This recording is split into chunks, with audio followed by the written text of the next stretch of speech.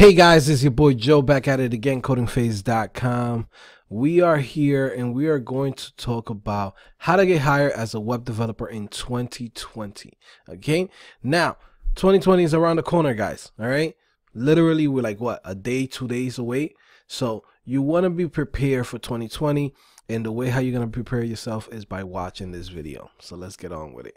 Okay, so first of all, you want to learn how to convert a PSD to HTML. Now, this is something that is known in the industry as quote unquote PSD to HTML, right? But it's really just means like, hey, take a design, a picture that the designer is going to give you, and then from there, you're going to basically turn it into HTML, CSS, make it into a real website. All right. So if you go to, let's say, dribble.com and you want to practice this, okay, come here and search for web design. All right, and then there's a whole bunch of websites that people have designed, and just build them to practice. Okay, because this is how you're gonna be working at a company, right? They're gonna give you a design, they're gonna say, hey, this is the picture right here. All right, now go ahead and build it. Can you build that?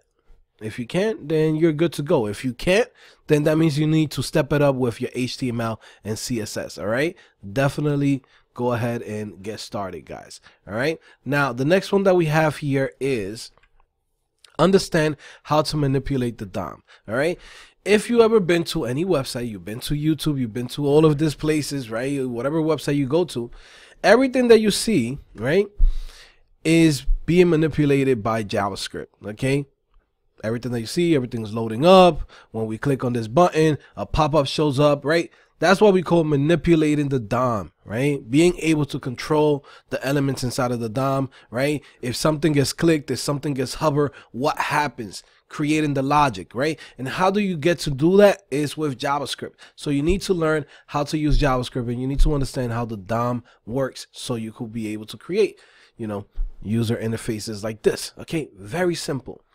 Now, the next one is object-oriented programming.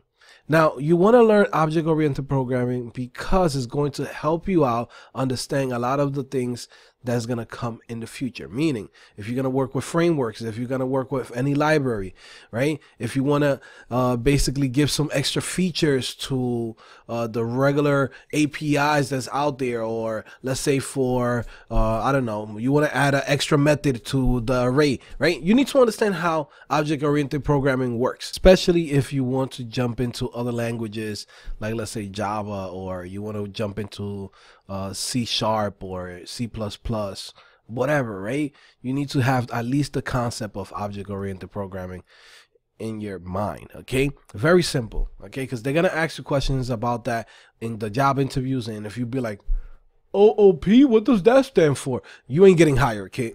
That's a minus. You ain't getting hired. Okay, the next thing is JavaScript framework. Okay, choose one of those. Okay, so we're talking about Angular or React. One of those two, you're good. Okay, it's cool to play around with Vue. It's cool to play around with Svelte. But let's be honest, those two don't have as many jobs as Angular and React. Okay, and most people is going to be expecting for you to know at least one of these two. All right, doesn't matter where you live. You could live in Wyoming, you could live in Florida, you could live in Texas, you could live in New York City, you could live in San Francisco. These are the two frameworks that people are expecting you to know. Okay, then from there we have learn how to consume APIs. Okay, learn how to consume APIs, guys. What the hell does this mean, right? Basically, understand how to use REST. Okay, if you don't know what REST is, that's something that you need to look up. Now, you also need to understand how to use AJAX, because that's how you're going to be able to consume the APIs. And what the hell is an API? Google it. That's what I'm telling you, what you need to be learning. Okay, I'm not going to spend 10 minutes here showing you guys everything about APIs, but think about it like this. Let's say there's a server, right? And then there's your application. There's a way to communicate to that server to get some type of information from their database, etc., right? And you're gonna get an object back returned to you depending on what you sent to them, okay, or what you're trying to get from them.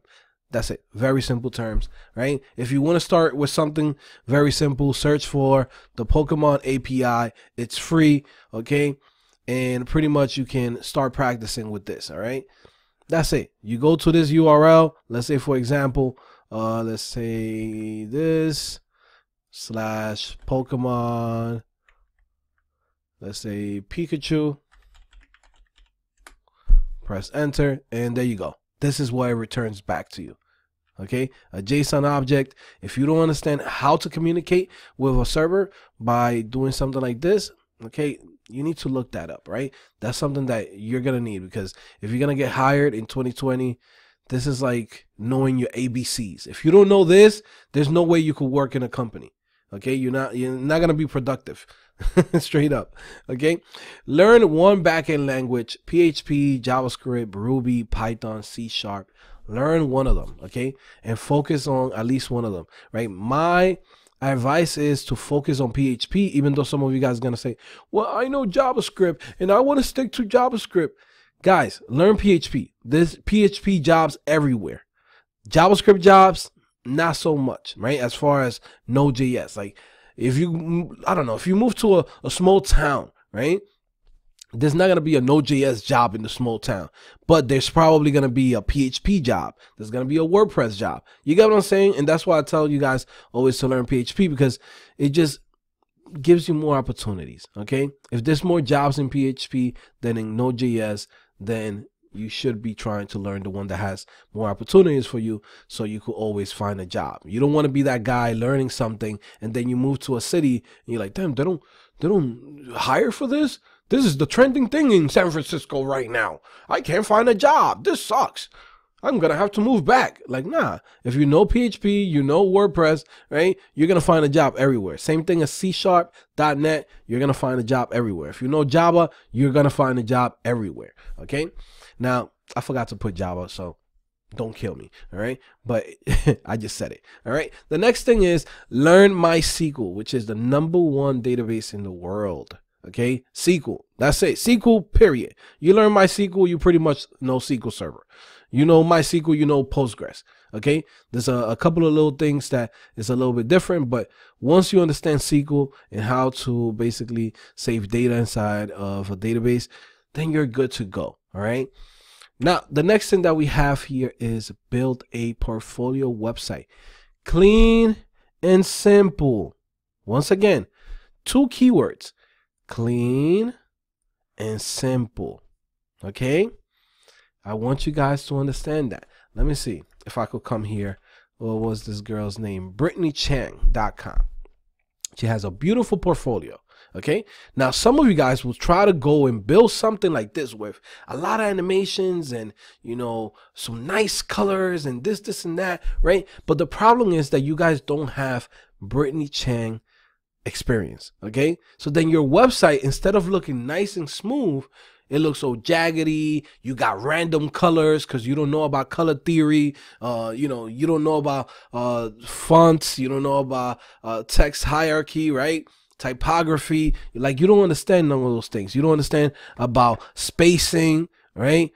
Negative space. Like, you don't understand those things. So then you try to imitate a website like this because you think, man, this is such a great website. But what you don't understand is that this took years for her to get to that level, right? It wasn't like her first portfolio website was like that. Okay, so my advice is build a simple portfolio. I'm gonna show you right now one of her portfolios that I think is the best one to me because it's so simple. That's it. Hello, I'm Brittany Chang, design-minded front-end software engineer, focused on building beautiful interfaces and experiences. All right, very simple. Okay, you see how nice this looks? Nice spacing. As you scroll down, it has a smooth fading. That's it. It has everything that you need to know about her, right? Then from there, her experience. Okay, I don't usually recommend people adding your experience unless you have experience, straight up. Like, I'm just being honest. Don't add experience. Be like, well, I was an Uber driver from 2012 to 2014. Like, don't add those things. Nobody cares. Okay, let your projects speak for themselves. All right, so something like this, very simple, where she's showing off her projects, right? You see how having this mock-ups here, it gives it a little oomph, right? So you want to do that with your portfolio, and look how simple it is. It's just a white background and everything is in order, right? The, you know, hierarchy on the text is nice. The typography is beautiful. Very simple. okay? Do something like this. Every single one of you guys can build a simple portfolio like this. Don't go adding extra things when you don't have that skill yet, because it's better to have something simple and clean than you having a whole bunch of a mess. Okay, straight up. Okay, I'm just trying to help you guys out for 2020. All right, now the next one, let's go into it. Where is it? Okay, build your portfolio, simple and clean, clean and simple. Okay, build 3 projects a business will hire you for. Services, real estate, restaurant. Okay, very simple things that you could keep in your mind. Services, I'm talking about find a business in your area, landscaping company, find a I don't know, retail store, build a website for them. Find a real estate, like I said, find a restaurant. Now, just because I'm telling you find a restaurant doesn't mean that you have to go to the person and be like, hey, I could build your website. Could you pay me to build your website? Nah, this is for your portfolio. You know, little Chang's freaking Chinese restaurants right next door. So then what I'm going to do is I'm going to go in there and say, hey, I don't know Chinese freaking restaurant names. What is it? The Blue Dragon, Full Moon, right? You know how they have the random names, right? So Full Moon's restaurant is right next door, right? Go ahead and build a website for them, okay? Even though they don't even know that you're building a website for them. Put it on your portfolio and that's it, okay? And if you want to go the extra mile, reach out to them and tell them, hey, man, your website looked like shit. Look what I did for you. If you want, you could throw me some money. If you don't, you know what? I'll do it for free. I'll put it up. And then now you use that experience as a way to say, hey, man, I got hired by this company. They don't know that they didn't pay you anything. You get what I'm saying? Like, you got to learn how to game the system, guys. All right? So it is what it is. Okay? And the last thing is apply to jobs on Indeed.com, Dice.com, and search for HTML. Okay? This is where everybody messes up at. People want to get a job as a front-end developer, front-end engineer, right? Straight off the bat. But they miss out all the opportunities that they could have been getting experience from, you know, other jobs and other job titles that are basically doing the same thing as a front-end developer. Okay? You're still going to be working with HTML, CSS. You're still going to be working with JavaScript. But the only thing is that this thing says content editor. You get what I'm saying? Like, don't miss out those opportunities, because when you go to a job interview, your next job interview for the front-end engineer, now you have 6 months. Now you have a year behind your back. You're like, yeah, this is what I did. I was content editor. I worked on this website. I basically built all the landing pages. I did all this thing. I built this with Angular, this, and that, right? And I got paid for it. And it's a real company. You get what I'm saying? Stop slacking. 2020 is about the bread. 2020 is about getting hired. 2020 is about making sure we achieve our goals. And this is what we're here for. Okay. So anyways, guys, by the way, if you're here and you survived to the end, please leave a comment. Let me know below. Are you planning to follow what I'm telling you guys here? Okay. Or if you're not, you're like, I'm not listening to Joe. Okay, tell me I'm not listening to Joe. All right, I want to know. Okay, but definitely let me know if you survive. Say, hey, I'm a survivor. Okay, I survived to the end. All right, and then from there, also too, guys, I want you guys to click on the description below. We are giving right now 35% off to celebrate the New Year's of 2020, man. Okay, the coupon code is 35 New Year 2020. Okay, that's the coupon code, and it's going to be in the description below. So take advantage. Okay, you actually pay $13 per month. Okay, so this guarantees that you pay for $13 for the rest of the year, or for however long you want to sign up to CodingPhase.com. And then at the same time, if you want to sign up to CodingPhase, you know, yearly plus, I believe it's $258.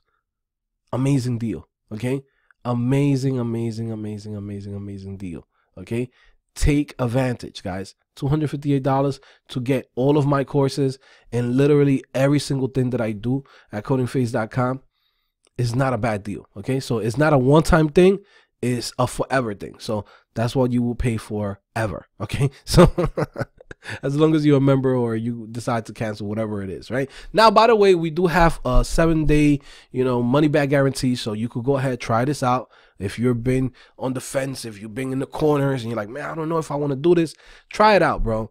We literally press one button. You come in, you send me a message and say, hey, Joe, I need a refund. I press a button. You get that money right back in 2 business days. Okay. So it's not like I'm keeping your money. So, okay, I want you guys to try this out. I work hard to make sure I create all of this content for you guys. And like I said, every single thing that I just talked about here is what we teach at CodingPhase.com.